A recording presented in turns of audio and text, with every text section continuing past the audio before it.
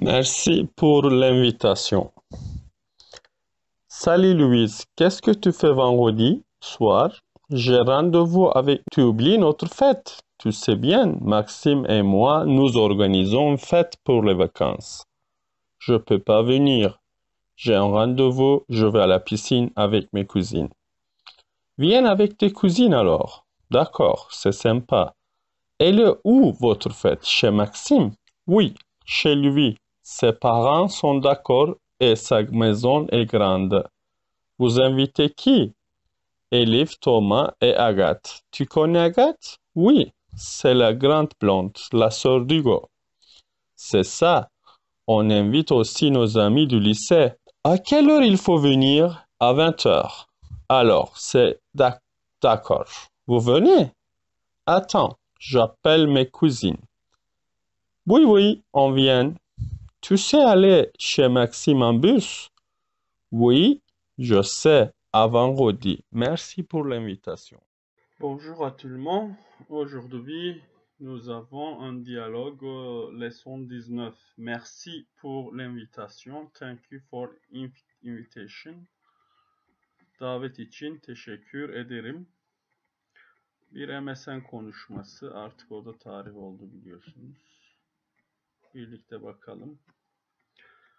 Salut Louise. SLT salut kısaca. Qu'est-ce que what demekti biliyorsunuz. Qu'est-ce que tu fais? Ne yapıyorsun? Vendredi soir. Vendredi soir. Cuma akşamı. J'ai rendez-vous kısaca. Avec mes cousines. Kuzenlerimle randevum var. Tu oublies notre fête. Oublier, unutmak, forget. Bizim partiyi unutuyor musun? Tu sais bien, biliyorsun ki, iyi biliyorsun ki, Maxime et moi, Maxime ve ben, nous organisons une fête pour les vacances. Tatil için bir parti ayarlıyoruz. Je ne peux pas venir, gelemem. J'ai un rendez-vous, benim bir randevum var. Je vais à la piscine. Piscine neydi? Yüzme havuzu. Yüzme havuzuna gideceğim. Avec mes cousines, kuzenlerimle. Viens avec tes cousines alors. Gel. Emir gibi. Kuzenlerine gel o halde. D'accord. Olur. C'est sympa. Çok iyi fikir. Bu hoş. Elle fête burada. La fête. Elle est où votre fête? Nerede sizin parti? Chez Maxime. Maxime de mi? Oui. C'est chez lui.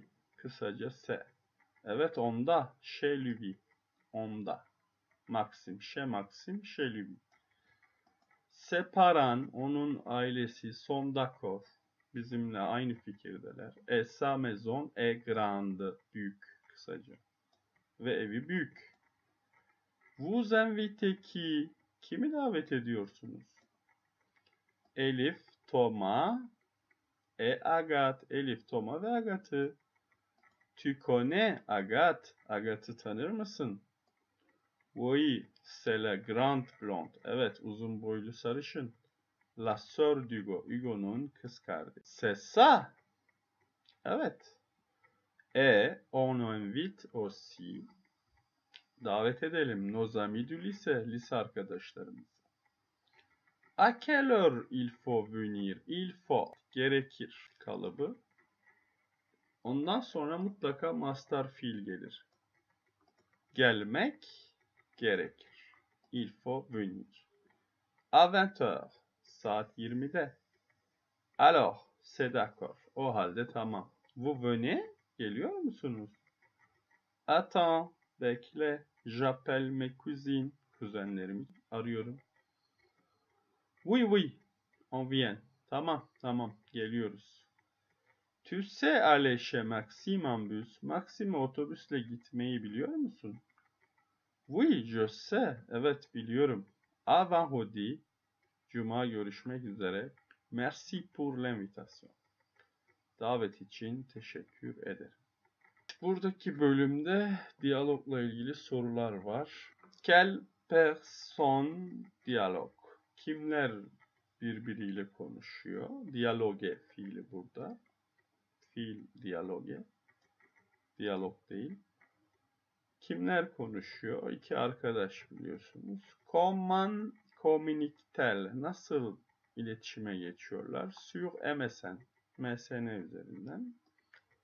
De quoi parlent-elles? Neden bahsediyorlar? Elles parlent de la fête.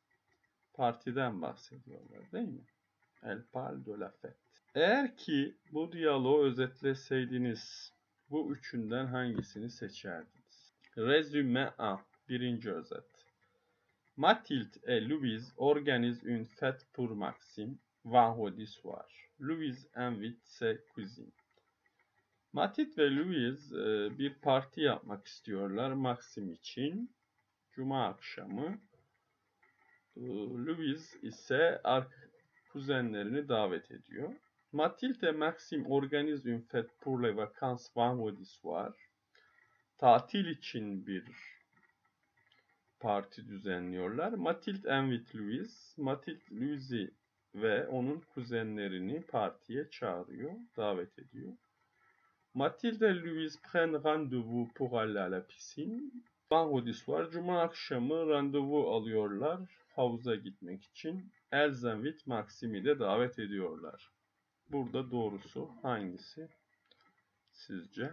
Bir daha okuyup karar verin. Louise a un rendez-vous avec ses cousines vendredi soir.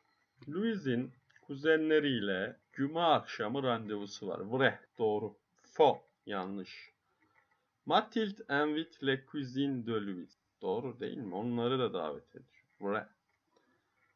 La fête est dans la maison de Mathilde. Hayır, faux. Maxim'in evinde o değil mi? Louise ne connaît pas Agathe. Faux. Tanıyor Agathe. La fête est à 20h. Saat 20'de. 20h. Doğru. Louise ne veut pas aller à la fête. Gitmek istemiyor. De Mathilde et de Maxim'in. Maxim ve Mathilde'in düzenlediği partiye gitmek istemiyor. Hayır, öyle bir şey yok. En sonunda kuzenleriyle birlikte gelmeyi kabul ediyor. Doğru. Değil. Faux. Bunlar da kısa yazılmış. Burada ne eksik? Je diyeceğiz değil mi? Je ne sais pas. Je ne sais pas. Bilmiyorum. Je ne peux pas venir. Gelemem. Je vais à la piscine avec mes cousines. Kuzenlerimle havuza gidiyorum. D'accord, c'est sympa diyeceğiz değil mi? Oui, c'est chez lui. C'est chez lui şeklinde olmalı. Gramer bölümüne bak. Gramer bölümünde neler var? Birinci bölüme bakalım. Il faut. Bu bir kalıptır ve hep il faut diye çekilir. Falloir. Şimdiki zamanda gerekir demek. Il faut venir. Gelmek gerekir. À quelle heure? Saat kaçta gelmek gerekir? Il faut acheter du pain. Ekmek satın almak gerekir. Il faut prendre le bus. Otobüse binmek gerekir. On peut organiser la fête. Bir parti düzenlenebilir. Kimde? Chez moi, bende. Chez toi, sende. Chez lui, erkek olacak. Chez Ali, chez Veli'nin yerine. Chez elle, bir kızsa, onda. Ayşe, Fatma. Chez nous, bizde. Chez vous, sizde. Chez eux, erkek çoğul, onlarda. Chez elle, bayanlarda, çoğul. Ayşe, Fatma, chez elle. Ali, Mustafa, chez eux oluyor. Şimdi burada iki fiilin arasındaki farka bakacağız. Bu fiillerimizin çekimleri aşağıda var. Biri savoir, bilmek, to know. Birisi ise connaître, daha çok tanımak gibi düşünelim bunu. Türkçe'de. Savoir, bilmek, connaître, tanımak diyebiliriz. Savuar'dan sonra mutlak mastar bir fiil gelir. Je sais chanter. Şarkı söylemeyi bilirim. Je sais parler français. Fransızca konuşmayı bilirim. Je sais écrire en anglais. İngilizce yazmayı bilirim. Je sais nager. Yüzmeyi bilirim gibi. Connaître'dan sonra ise bir nesne gelir. Bak. Je connais la France. Fransa'yı tanırım, bilirim. Je connais le cinéma français. Fransız sinemasını iyi bilirim, tanırım. Je connais Agathe. Agathe tanırım. Je connais Paris. Paris'i tanırım. O zaman je sais la France. Fransa'yı bilirim diye bir şey Fransızca'da söylenmiyor. Onun yerine connaître kullanacağız. Je connais Paris. Je connais Ayşe. Je connais Mustafa gibi. Çekimlerine bakalım isterseniz bu fiillerin. Savoir ve connaître. Savoir. Je sais, tu sais, il sait, elle sait. Nous savons, vous savez, ils savent, elles savent. Connaître.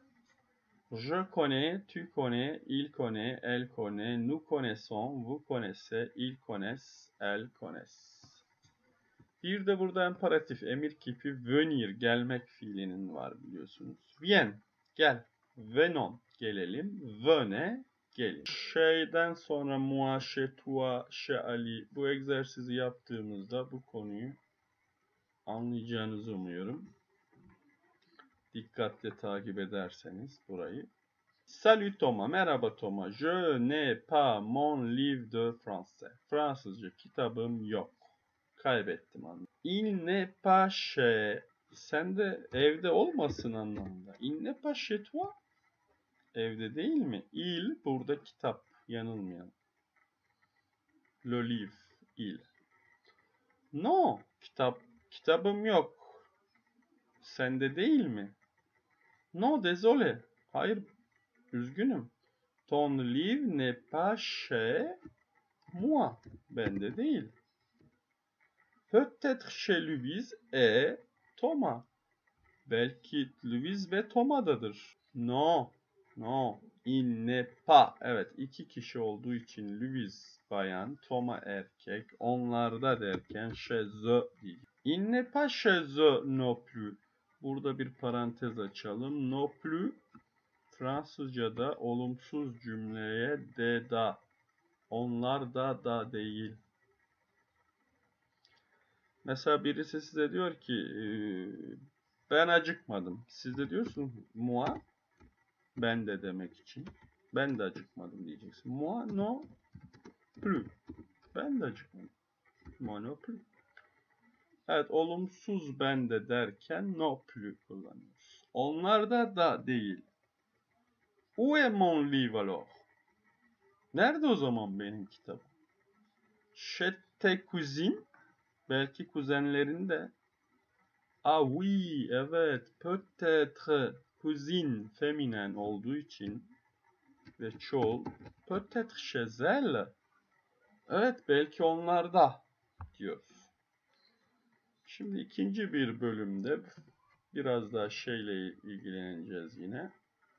Chez moi, chez toi gibi. Buna bakalım. Thomas organise une soirée film fantastique. Thomas ne yapıyor? Bir düzenleme yapıyor. Organize. Türkçe'ye geçmiş. Düzenlemek, organize etmek. Une soirée, bir gece. Film, fantastik film gecesi düzenler. Şimdi Thomas'ın yerine ne kullanmalıyım burada? Kendinde. Chez lui diyeceğiz. Demain soir, yarın akşam. Mais Elif ne veut pas venir. Ama Elif gelmek istemiyor. Elle n'aime pas ce genre de film. Bu tür filmleri sevmiyor. Genre, tip demek. Ce type de film. Elle préfère rester chez elle. O da kendinde kalmak istiyor. Evet. Elle préfère rester chez elle. Elif'in yerine burada el kullandık. Yukarıdaki cümlede Thomas'ın yerine lui kullandık. Buna dikkat edelim. Şu bölüme bakalım. Il faut. Bugün demiştik gerekir. Pour aller au cinéma. Sinemaya gitmek için ne gerekir? Il faut regarder les heures de séance. Seans saatlerine bakmak gerekir. Diğerlerine de biz örnek. Pour organiser une fête. Bir parti düzenlemek için ne gerekir? Örneğin il faut ne diyelim? Il faut inviter des amis. Arkadaş davet etmek gerekir. Herhangi arkadaşlar diyebiliriz. Pour partir en vacances. Tatile gitmek için. Il faut ne gerekir? Ne yapmak gerekir? Il faut bence avoir önce assez d'argent. Mesela. Yeterince para gerekir. Il faut avoir assez d'argent. It has to have enough money gibi düşünün.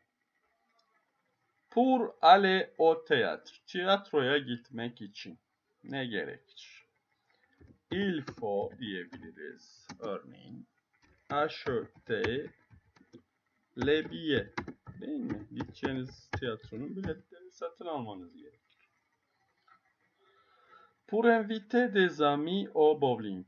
Arkadaşları bowling'e davet etmek için. Il faut ne diyelim? Bowling'e davet etmek için. Il faut leur onlara demek. Telefone. Onlara telefon açmak gerekir. Il faut leur telefone. Leur telefon. Buradaki leur arkadaş des amis'nin yerine geçiyor. Il faut leur telefon. Connaître ve biliyorsunuz savuar'ın arasındaki farkı söylemiştik.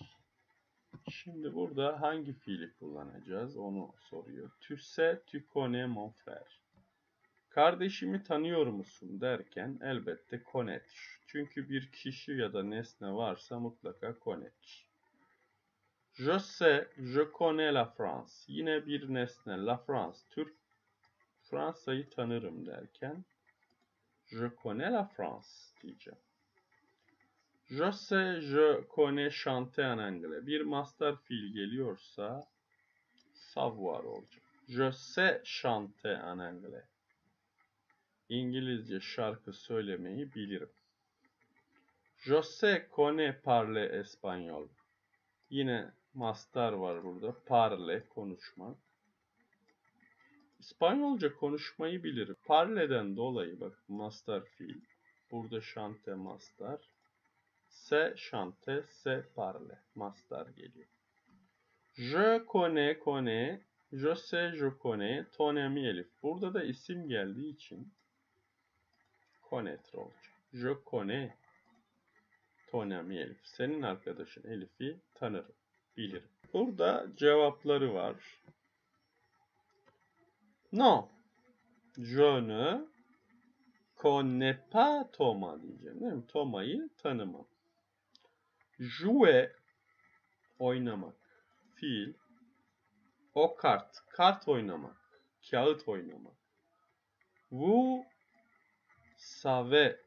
Bilir misiniz? Savoir. Jouer au kart. Louise ne la Türkiye. Nesne aldığına göre ne? Louise Türkiye'yi tanımıyor. Bilmiyor. Tu connais İstanbul. Yine connaître. İstanbul. Bir şehir, nesne. Sen İstanbul tanır mısın? Oui. Evet, o Türkçe konuşmayı bilir.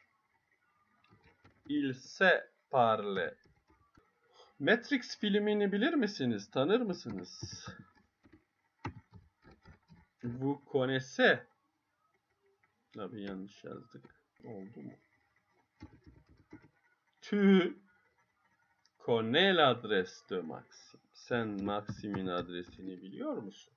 Bilir misin? Bir daha söylemek gerekirse connaître'den sonra nesne, isim ya da bir obje gelebilir. Cins bir isim ya da özel isim. Savuar'dan sonra ise mutlaka mastar fiil bakın. Se chante, se parle gibi. Konuşmayı bilirim, oynamayı bilirim.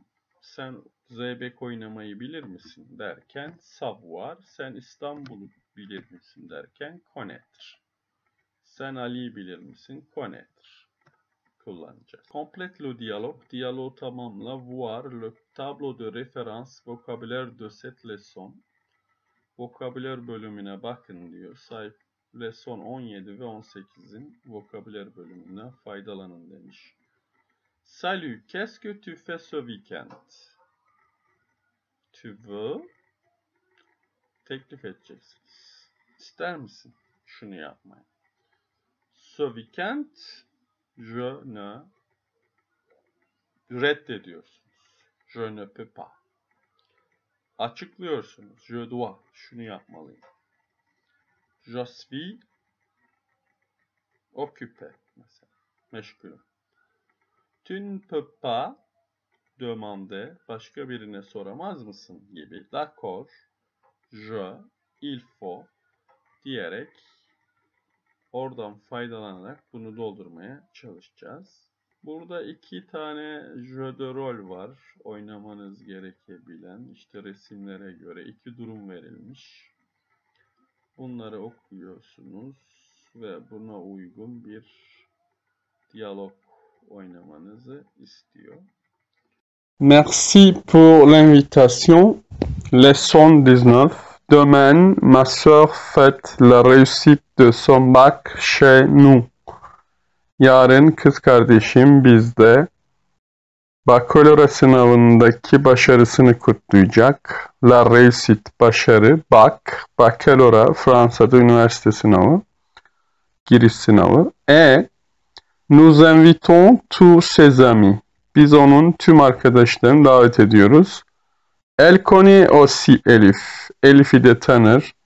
Elif ne peut pas inviter ses amis chez elle. Elif kendine arkadaşlarını davet edemez. Parce qu'elle habite chez les Deviers. Çünkü Deviyers'lerde oturuyor, yaşıyor. Ils ne sont pas chez eux cette semaine. Buradaki il Dövyeler. Dövyeler evlerinde değiller bu hafta. Ils sont chez leur fils. Çocuklarındalar, oğullarında. Jacques, à Paris. Paris'teki oğulları Jacques'talar. Ils restent parfois chez eux. Bazen kendi evlerinde kalıyorlar. Parfois chez lui. Bazen onda kalıyorlar. Chez lui burada Jacques oğulları. İkinci egzersizdeyiz. Fais des phrases en utilisant il faut, gerekir, et parce que, çünkü, comme dans l'exemple, örneğe bakalım. Prendre un parapluie, pleuvoir. Şemsiye almak, yağmur yağmak. Il faut prendre un parapluie parce qu'il pleut. Bir şemsiye almak gerekir çünkü yağmur yağıyor. Faire des courses, il n'y a rien dans le frigo. Il faut faire des courses parce qu'il n'y a rien dans le frigo. Alışveriş yapmak gerekir çünkü buzdolabında hiçbir şey yok. Faire du bruit, les voisins ont un bébé. Il ne faut pas faire de bruit parce que les voisins ont un bébé. Gürültü yapmamak gerekir çünkü komşuların bir bebeği var. Le petit chien a faim, donnez du lait. Il faut donner du lait parce que le chien a faim. Süt vermek gerekir çünkü köpek aç. Küçük köpek aç. Le petit chien. Mettre la vaisselle dans la machine est trempant. Il ne faut pas mettre la vaisselle dans la machine parce qu'elle est en panne. Bulaşık makinesine bulaşıkları koymamak gerekir çünkü o bozuk. Être en panne, bozuk. La vaisselle, bulaşık. Machine, burada bulaşık makinesi. La machine à laver de deniyor. Üçüncü egzersizde bizden imagine, et écrit une conversation téléphonique entre deux personnes.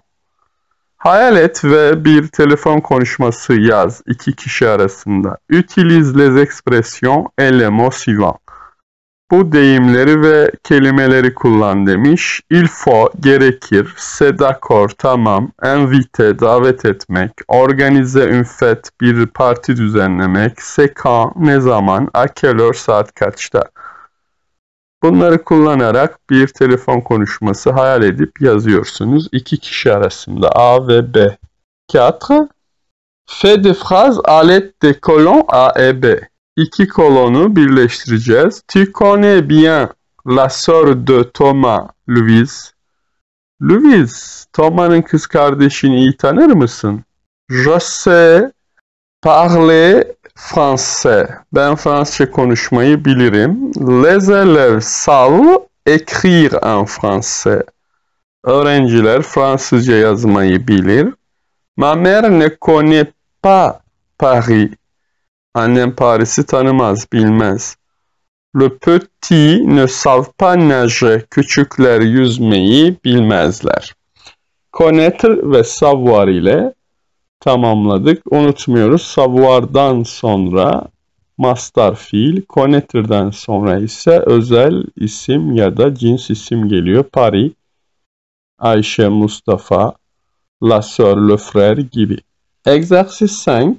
Qu'est-ce que votre mère vous dit? Anneniz size ne diyor? Le matin, sabahları. Lève-toi, kalk, get up. Öğlen ise eve geldiğinizi düşünelim. Finis ton plat, yemeğini bitir diyebilir anneniz sık sık. Le soir ise akşamları couche-toi tôt, erken yat diyebilir. Siz de başka örnekler bulabilirsiniz. Tu es entraîneur, donne des conseils à un athlète. Bir atlet var, sporcu, siz ona antrenörü olarak tavsiyelerde bulunacaksınız. 6. egzersizde. 1. Ne te couche pas tard le soir. Akşamları geç yatma. 2. Prends un bon petit déjeuner. İyi bir kahvaltı yap. 3. Ne reste pas au soleil. Güneşte fazla kalma. Va à l'heure au match. Maça zamanında git. Ne mange pas beaucoup avant le match. Maçtan önce fazla yeme. Bu şekilde siz de tavsiyelerde bulunabilirsiniz. Dersimizi burada bitiriyoruz.